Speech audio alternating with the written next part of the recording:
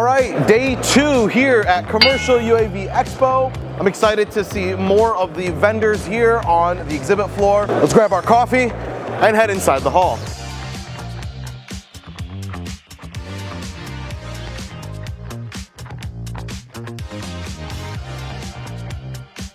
Hoping to meet some amazing people that are working on incredible technology for the surveying and mapping industry.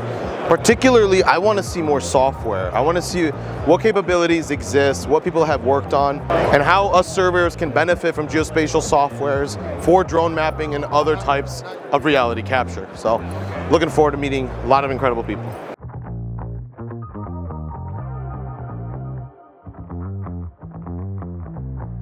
So I'm here with Christian from Vertical Aspect, and today we're going to take a look at TerraSolid. Yeah, TerraSolid is a geospatial processing suite. Allows you to do different LiDAR classification, vectorization, a lot of different automated routines for different types of work, electric utility, land development, transportation type projects. Depending on what your deliverables are, if they're raster-based deliverables, DEMs, or you're doing vector-based deliverables, there's tools in there that allow us to automate a lot of those processes once we've kind of subdivided that data up into different classification. For example, if we want to do diameter breast height, which is a common deliverable for trees, we can use a TerraSolid to automate that and extract those out, and we can export those metrics out.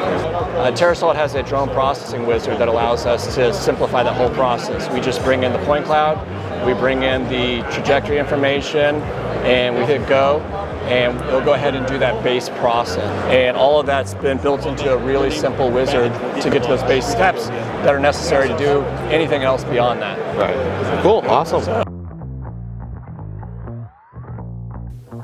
A couple of weeks ago, WingtraRAY announced a brand new drone, the WingtraRAY, and they have it here today, and I'm excited to learn more about what this drone has to offer. Houston, what's up, man? How you doing? Good, good. Good. Tell us more about WingtraRAY. Yeah, so this is the new WingtraRAY. This is a future-built drone, right? It's built. We took a lot of the suggestions from the Gen 2 and realized the Gen 2 leaves a lot to be desired, and there's a lot of new regulations coming in the future, and so we built a drone purpose-built for those new regulations for Part 108, and this is it. So the big improvements, first, as requested by everyone, we've got collision avoidance, little radar in the nose cone. She actually flips upside down and goes back the way she came because she knows, hey, that's the only way that's clear. The easy way to get the payload in and out. Instead of the 4 screws, it's just one little switch. Just put her right in, turn this, and you're good to go. Last huge improvement is it's now Cat 3 certified. So flights over people or ops over people, we now have a parachute for it. Those are really the big things. I mean, it's still a surveying and mapping drone. We're gonna do about 1,300 acres in the 57 minutes. It's a variable speed drone, so if we're going for efficiency, she's flying at 37 miles an hour. If we're just trying to get something done quick and fast, she's going to speed up to about 50 miles an hour. So it makes those shorter areas even more efficient to collect. But yeah, that's the Ray in a nutshell. Pix4D, we do a lot. Most importantly, we do the most efficient thing in photogrammetry on survey. We have the software that will make everything more efficient. Your job, what your business outcomes are, how you want to make your clients happy. We are the processing tool, the leader in processing photogrammetry. Travis from Pix4D, talking about our partners over there at the survey school. Best thing about them, they are passionate about education, getting our software in the hands of people that are going to hit the workforce with the best software to make them successful one day. That's the place to be because they're going to get you ready to hit the ground running. Pix4D.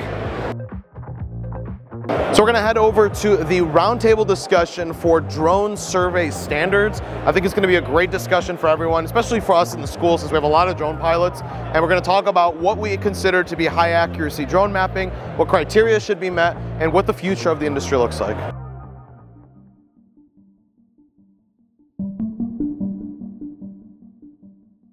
The question was, if we have drone pilots that are operating in the world of drone surveying, and you want to climb up the learning curve little by little to know about the surveying technology and surveying lingo, Are those conferences like similar to the Commercial EV Expo and other conferences?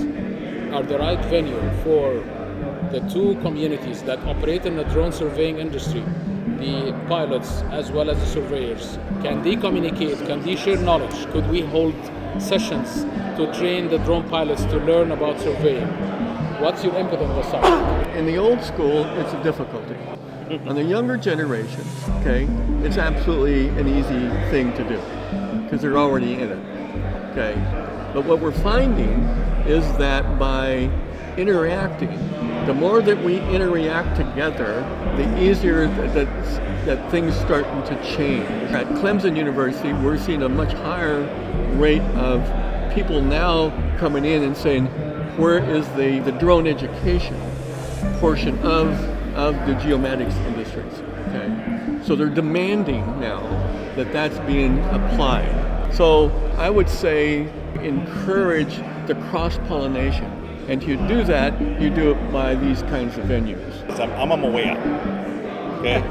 So I want to pass on this knowledge to you guys. So, and I've seen your stuff with your social media and the stuff that you're doing over there in Michigan. And then like the stuff that you're doing with academia, you in the consulting world. But at the end of the day, and this is a regulatory issue, right? The old guard and the new guard, you know.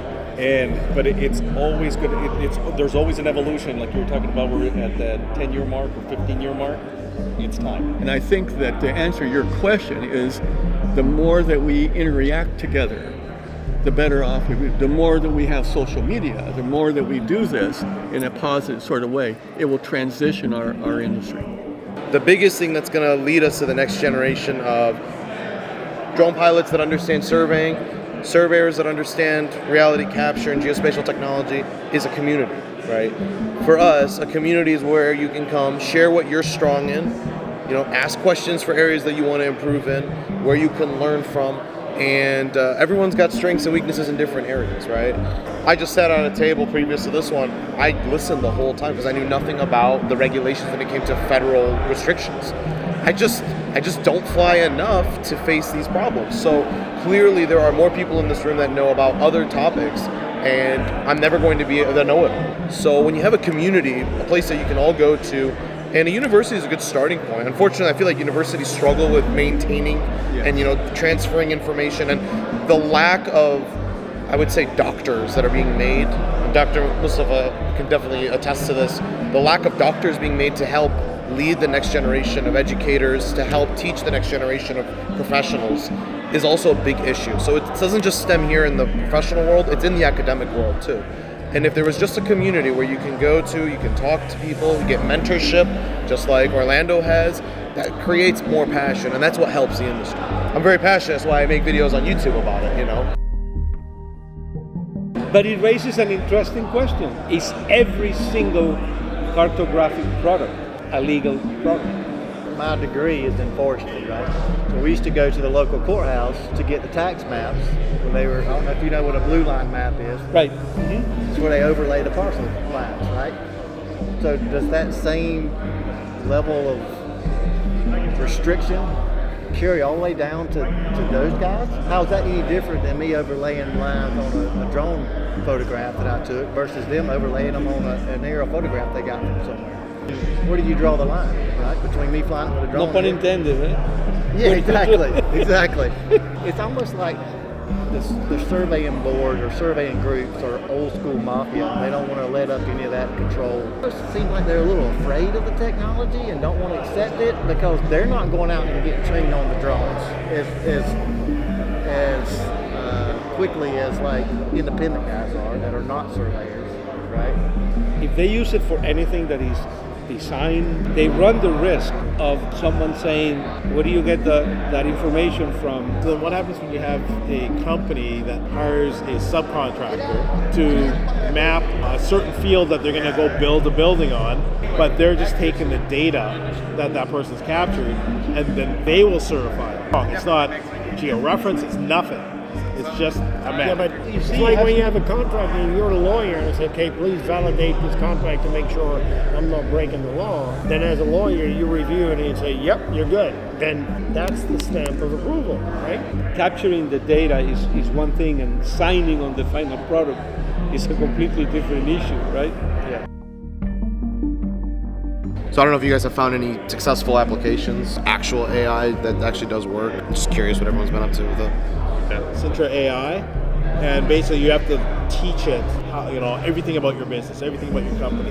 I guess each employee or each part of it is very specialized, so you'll have one specifically for data, and it'll only handle data and give you and spit out data, spit out, oh, I need to do X, Y, Z, and it'll give you, okay, this is how you do it, and these are the numbers that you should be getting roughly, right? Or you have one that's strictly for business management, or you have one for social media, one for marketing, one for, you know, so it has all these different little modules that are very specific to that need. So I use LP360. It's a GeoKey product that they just come out with the AI ground classification.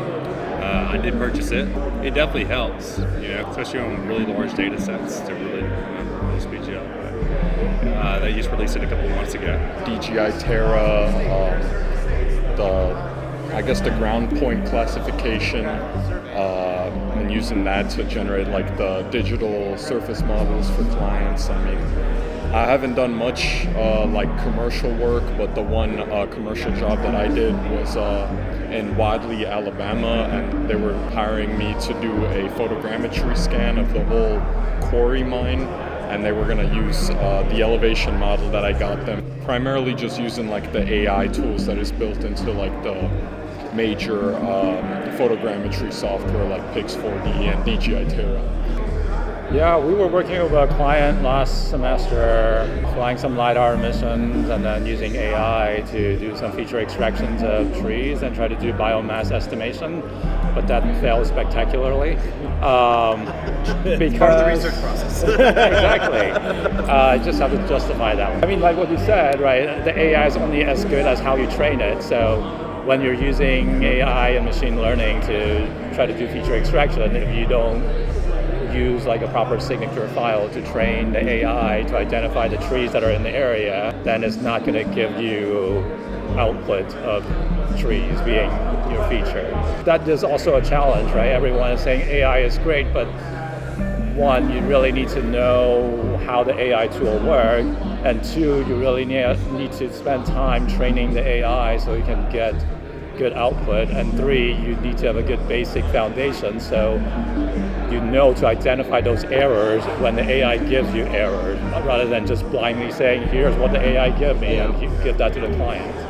All right, so hopefully you guys had a good roundtable discussion. Absolutely. That was awesome. Really good. So now let's go grab dinner and enjoy the rest of the night.